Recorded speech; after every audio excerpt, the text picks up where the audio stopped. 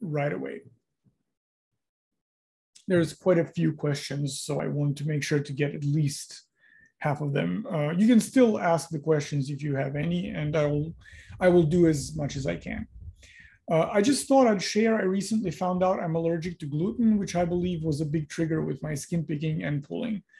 Yeah, that makes sense. We were talking about that actually in one of the support groups this week, about how for certain people, changing the way they eat can significantly impact not just what their skin looks like, because gluten, for example, can cause, if you actually have allergy to gluten, so not just that you're sensitive to it, but an actual allergy, it can cause skin changes that you might be tempted to pick. But at the same time, we talked about other things like sugar, caffeine intake. There are no studies, and it works for some people, doesn't work for some people, but it definitely is worth experimenting on. I would just add one thing. Every effort you make to make your skin look better or smoother or cleaner or whatever your goal is, that's fine. It's good for your skin. It's good to reduce the triggers. But the trick with picking is never in what your skin is like. It's more in your expectations of what your skin is like. So this is a good path to take because it is obviously reducing your picking and pulling. So by all means, continue. And if you're allergic, you should avoid gluten for all kinds of other reasons. But still try to address the expectations that you have. What kind of skin do you think you must have or that you should have? Because this is the psychological component that simply won't go away by removing certain types of food from your diet. So that's just something that's important to remember, because otherwise we can't quite control what our skin looks like, and it can break out for no apparent reason sometimes. Stress can cause acne sometimes, or at least a flare-up. So in that sense, the psychological thing to resolve still remains primary, even though this will be, I assume and anticipate, it will be a wonderful boost to your confidence. So other people might consider that as well. What are your thoughts on NAC or NAC? I don't have too many thoughts on it. Like, give it a try and then see if it works. It helps about half of the people, half of the time. So you reduce it's supposed to reduce the urges by about 48%, I think, in more or less 12 weeks. So that's 3 months. It's something you can buy over the counter. It's not very toxic. You can freely use it, and you can even increase the dosage by quite a lot. So if you can afford it for at least 3 months, it's perfectly okay to try. Just don't start, that's a suggestion, something that I've realized from my other clients. Don't start with a very high dose. Start with something like 600 milligrams. Take that for a few days, then increase a little bit or double it, because it might cause some stomach problems like gas or even diarrhea. So if you can avoid that's a plus. So it's worth a try, definitely. But I don't think that alone is going to resolve the problem. Why did the war lady's yellow dress fall down from the top? Well, that is a good question, but I think it should be directed to the painter, who was Eugène Delacroix, the French romantic painter. I don't know. Good question, though. I will do some research and let you know. I didn't notice at all that there was nudity on it, because I don't know, when you look at art, everyone's naked all the time. I hope that wasn't a problem for anyone. If it is, I will, I don't know, try to use images with people with their clothes on. So no neoclassical or romantic paintings or impressionist paintings. Thank you for the reminder about being realistic and decreasing expectations. Yeah, this is really important. I've seen people drop out of therapy because of their expectations, or not even just expectations, but also how they approach change based on those expectations. Like, I should be able to stop right now and never pick again. There was I've had a few clients over the past few years who had very strong opinions about sort of how much they should reduce their picking. Like one client came with the idea that she should just stop picking tomorrow and not start ever again. Then another client said, I should be allowed to pick only 1 day per week. And then I thought, but how does one decide something like that? Like, what do? You say, I will pick for 20 minutes on Wednesday afternoons. To me, it didn't seem very realistic. And then they would get a little bit upset when I would share my feedback with them. But in both of those situations, it proved that what I was saying did make sense. So always think about decreasing by a little bit. So think 10% less per week, and then adjust that with stress levels in some way. So that's something that's usually the way that I like to approach it, because 10% is not that much when you think about it. So it should be a doable change. But 10% every week means 80% less picking in 2 months, ideally. But let's say with life throwing, wrenches every now and then, you might get to 50, 60% in 2 months. And 10% per week really isn't that much. So that's a sustainable way of doing things. Yeah. It's a real shame when high expectations set you back.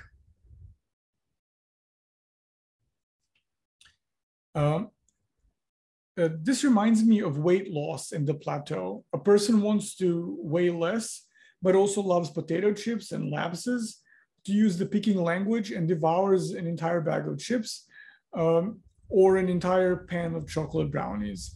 Yeah, exactly. That is actually quite a good way of looking at it. Yeah, because when it comes to weight loss, I mean, that's obviously not something that I have clients who talk about their body issues all the time, but I'm not a dietitian. I don't know much about that. But yes, I know that there is this. I think mostly, like everything we do, like I like languages a lot, and I like learning new languages. And I know that there's like this point when you learn new languages, when you reach like the B level, like B1 or B2 maybe, when you reach this plateau where you're fluent enough, but you're not fully fluent. So you can go to the store, you can order what you want in a restaurant, you can read the newspaper maybe, but if you pick up a poetry collection, you start crying because you can't understand anything. So for most, like you've achieved something, you're comfortable enough. So it's not that you absolutely need urgently to learn more. So you kind of lose the motivation to go further. It's very tempting to quit, because as much as people like learning languages, they also like their free time, and they also like to feel good about themselves. So they will choose, I don't know, to fall back on a language they already speak. I remember I had this issue when I was learning Spanish, which wasn't a choice, it was more of a necessity, but I was already fluent in Italian. And then I remember there was this point where I could just speak with people normally, and I didn't have any problems understanding, instructions for something, or like I was able to just have these normal everyday conversations. And then I kind of decided, I remember standing in a bookstore, looking at a book in Italian and a book in Spanish, and thinking, I'm just going to get the Italian book, because I really needed to feel validated. I needed to read a book and not have to use the dictionary, which would never happen with Spanish. So sometimes when we reach the plateau, we just choose what's easier, what's habitual, a bag of chips or a chocolate brownie. Yeah. But when you know that this will happen, then you can do something to prevent it.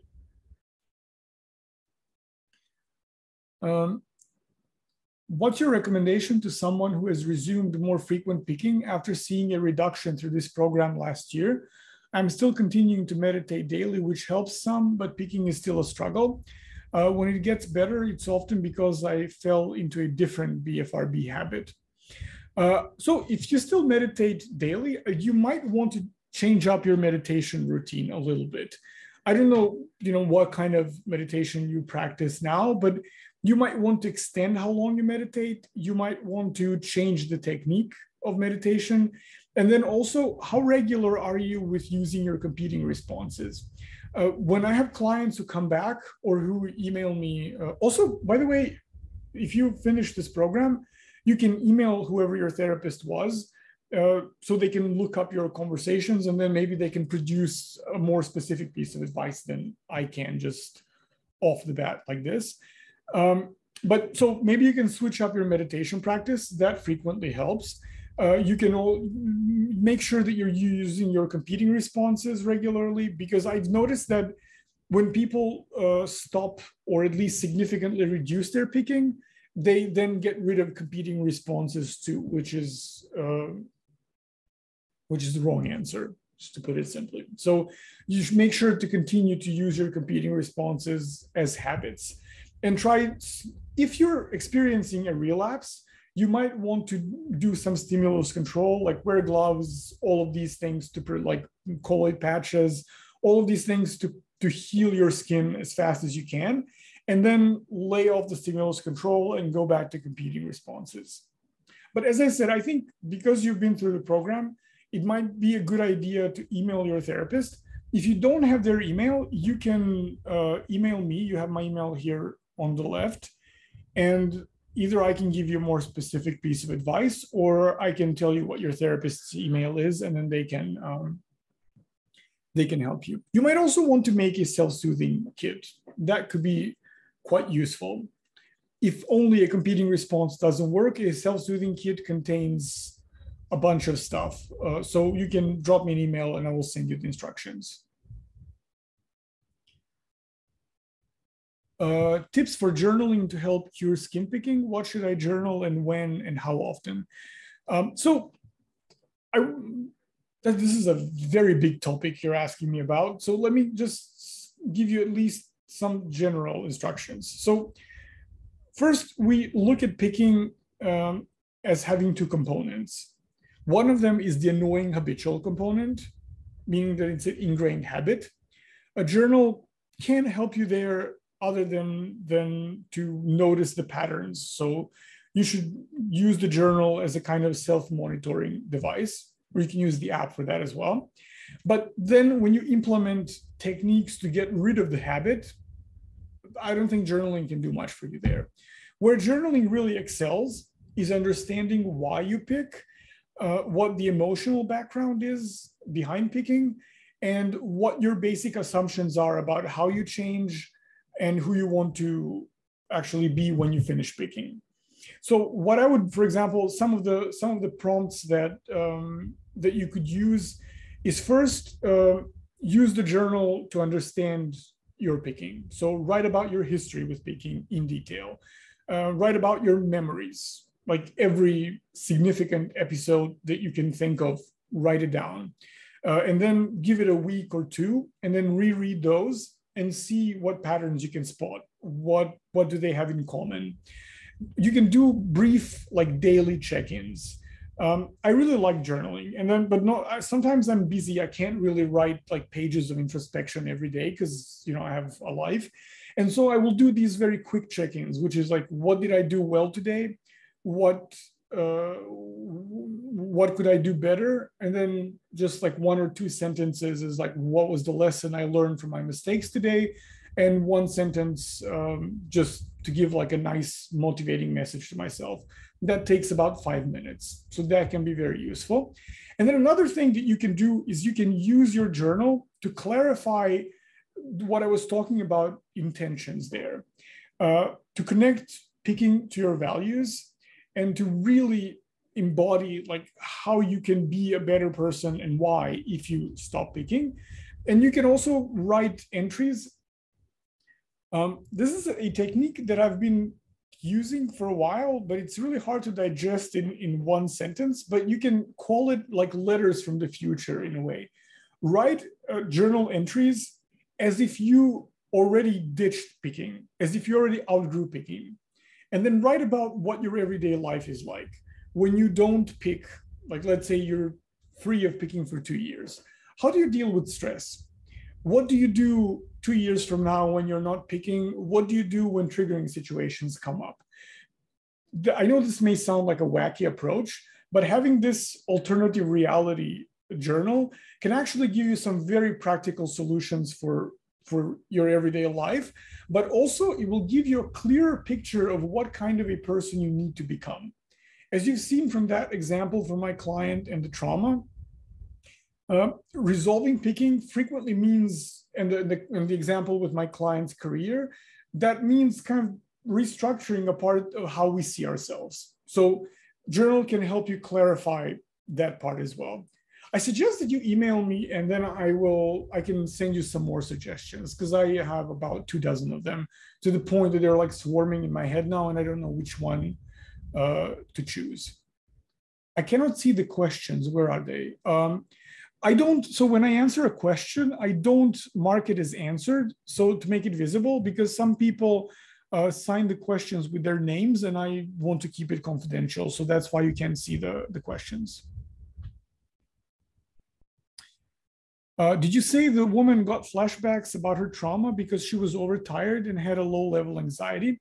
Well, she didn't. I don't know if I mentioned the anxiety, but she was tired. There is just like a general tendency that when we're physically tired and mentally exhausted, that our defense mechanisms don't work as well as they would work when we're rested. So if you try to keep bad memories at bay, like locked up in this corner of your psyche, they're more likely to slip out unnoticed when you're tired. The same way that people tend to pick when they're tired rather than when they're well rested, because simply you have less self-control. So that's why when she would start to meditate when she was tired, those memories would come flooding back more frequently. It wasn't tiredness that would trigger them. Being tired was just kind of a risk factor. It facilitated the memories from coming up again. Please check the promo code. It's not working for me. So it should be ProWeb100. Can you please also send me an email? I will ask our tech support if they changed something. Usually when they were changing the promo codes last time, because before that there was a smaller discount, they notified me, but they didn't say anything now. So please email me if someone else has a problem with this. I will email them right after the webinar and have that cleared up. How long per day should you meditate? Well, this is a difficult question. So we have quite literally thousands and maybe tens of thousands of studies that show all kinds of effects of meditation, and none of these studies actually successfully quantify how much we need to meditate. I would give you like a rough advice about 20 minutes per day. However, you don't have to start with 20 minutes per day, because for some people, this might be too much. So start with how much you can. If you can do 5 minutes, do 5 minutes. What I usually, so not in the program, but when I teach meditation separately from psychotherapy, I tell people to just, I give them a simple exercise, like focus on your breath. And I tell them, take your phone, turn on the stopwatch, sit and meditate for as long as you can. And then when you feel like you cannot possibly meditate anymore, open your eyes and just look at the time and make that your starting time, plus 1 minute. And then every week, increase by 2 or 3 minutes. If you work your way up to 20 minutes, that's perfectly fine. And with 20 minutes per day, you should be okay. You don't really have to go more than that.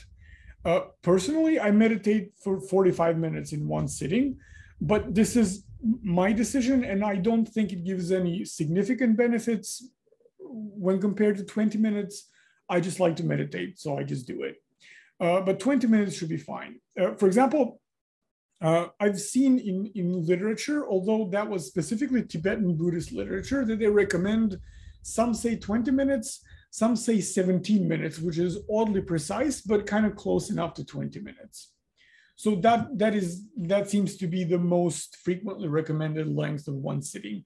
And a lot of the studies, especially the famous ones that show that meditation can increase the thickness of your frontal cortex or prefrontal cortex, those studies were tested with about 20 minutes of daily meditation for at least 2 months. So count on 20 minutes. How can I find a therapist for skin picking? Well, if you go to skinpick.com, we're here. But if you don't want to use our program, depends on where you are. I know some therapists in the US and in Europe who can maybe work with you. I can recommend some of them. You don't have to look for a specialist. If any therapist should be able to help, even though I know in reality it doesn't quite happen. But if you can find a therapist that specializes in anxiety disorders, they should be able to teach you quite a few coping strategies that could be useful. So either do our program or email me and tell me where you are, and then I will happily give you a recommendation if I know someone nearby that treats skin picking. We should really make a directory of therapists who treat skin picking somewhere. For skin pick program, how long does it take to complete? That's a question that's really different for everyone. On average, our clients stay in the program about 3 to 4 months. So that's the average time. We have clients who stay 2 months. We have clients who stay a year. So it really depends. But let's say at some reasonable pace, 3 to 4 months, and you should be fine. Even if you stop after that, if you've been participating regularly and going through the sessions, you should have a good collection of coping skills to work with. If you want to learn more about SkinPick, next week, I think, or in 2 weeks, there will be like a short webinar where I will explain how skin picking works. So you can join. It takes about 20 minutes. And I will explain how the whole process works, what skills you learn, what you don't learn, what theories we use, what types of therapies, all the details. Why on earth would you choose to sit with uncomfortable emotions for 45 minutes? Oh, that refers to my meditation sessions. Well, with years, it gets easier. So I don't have an aversion to my intense emotions anymore. I mean, maybe when I was starting, there were times when it was really difficult and very intense, but I'm the kind of person that when I see an obstacle, I don't run away because I don't know. I feel like if it's inside of me, I should be able to live with it. So I just kept pushing through. I don't know. So it took me a while to work up to that time. I took some retreats where you meditate even more. And on each and every one of those retreats, I thought I was going to go crazy. I never did go crazy. And then at some point, it kind of settles that half of the burden of difficult emotions is something that we impose on ourselves.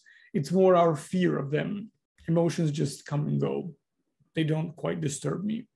And for some reason, meditation increases your capacity to be with those emotions.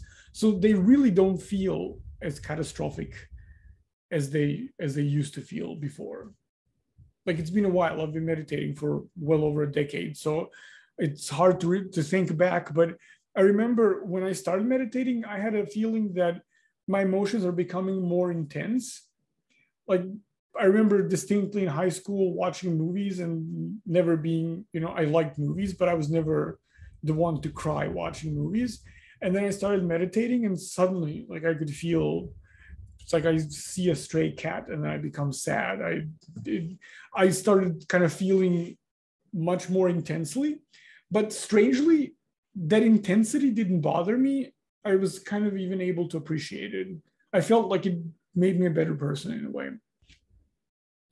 Let me see if we can maybe answer 1 or 2 more questions. Did you say collate patches? No, I said colloid patches, COLLOID, or hydrocolloid patches. So they help you, like if you have acne, they might help your skin heal faster. They might dry up the acne, but their main advantage is that they're really hard to get off once you put them. So they create a barrier and then you allow your skin to heal and you can't pick at them. Someone mentioned NAC. What other supplements would you recommend? So we don't have that much research, and the stuff that we do have shows kind of incoherent results or nothing particularly big. Maybe you can consider supplements that will help your skin heal faster, because that we know. If you create like a good skincare routine, have like a gentle cream. In one of the previous webinars, we talked about how to keep your skin from being infected by picking. So you might want to check that one out. I think I recommended some stuff there as well. Like there are simple things you can do, like just taking vitamin C. It's almost a banal thing that you can get anywhere. And vitamin C helps with collagen synthesis, and collagen is essential for your skin to heal. So that is something that can help you out. So consider that as well. I think this is an okay place to stop. If you have any questions, because there are some questions that I didn't get to, please email them to me and I will respond on Thursday. I've set aside a couple of hours, so I will answer all of your emails then. Next month, we'll talk about self-compassion and self-worth and skin picking. I'll see and maybe prepare some practical like guided meditations for you so that you can download them and take them with you. Why not? Thank you very much for being here this evening, and see you next month.